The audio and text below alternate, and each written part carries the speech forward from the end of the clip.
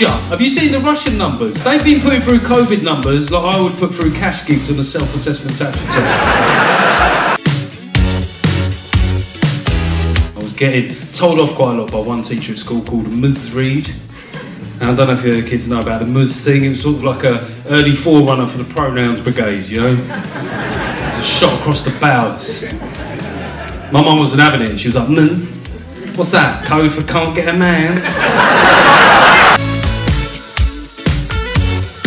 I'm aware that I've gone for a national institution there, so let's calm it down a little bit. So the NHS, right?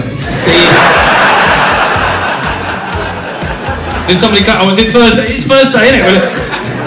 Was it Thursday? Well, you all got worried there, didn't you? It was like Pavlovian condition. Let's get outside, babe. Let's get outside. Make sure we've been seen. I'm clapping.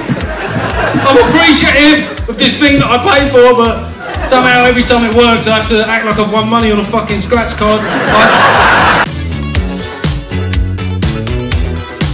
You know, the car manufacturers have routinely stopped putting spare wheels in the boot of a car. Fucking tragic moment. What a slap in the face that is for my generation of men. They basically looked at us and gone, nah. Not for you boys, eh? Tell you what, why don't you just sit on the curb there, wait for a real man to come and sort it out, eh? Don't you worry your pretty little lads, eh?